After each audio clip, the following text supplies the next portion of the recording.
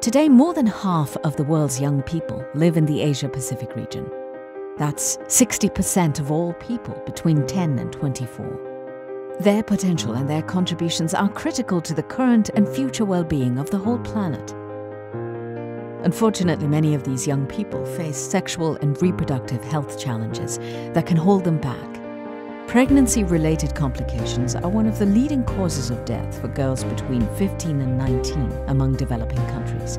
There are about 6 million adolescent pregnancies in the Asia-Pacific region each year, with many of these pregnancies among girls married as children, under the age of 18 and in some cases many years younger.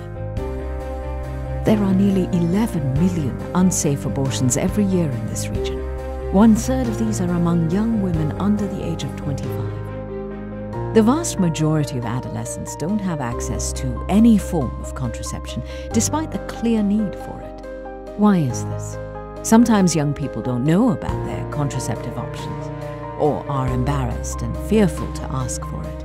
And in some countries, laws prohibit the access of sexual and reproductive health services, including contraception, to unmarried people. In the Asia-Pacific region, there are 500,000 young people living with HIV.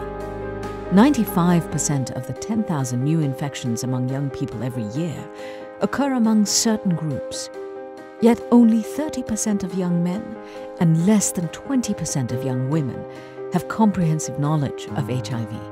That leaves a majority of the young people who need this information and support on their own and in the dark.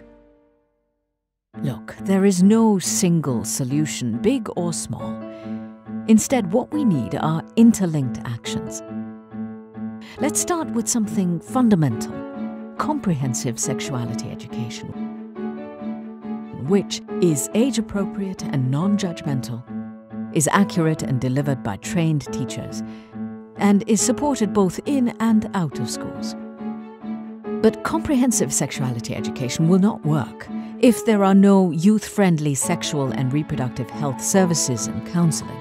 And that must be private and confidential, affordable, accessible to all, delivered by trained providers.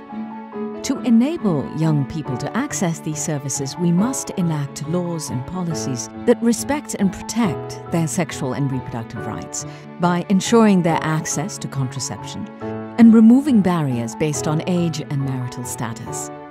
Here's our responsibility to improve young people's sexual and reproductive lives.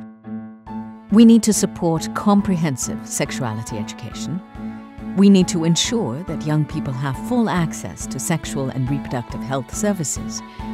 We must amend or enact laws and policies that respect young people's sexual and reproductive rights. Let's create a world where young people's sexual and reproductive health and rights are promoted and protected. And let's do it now.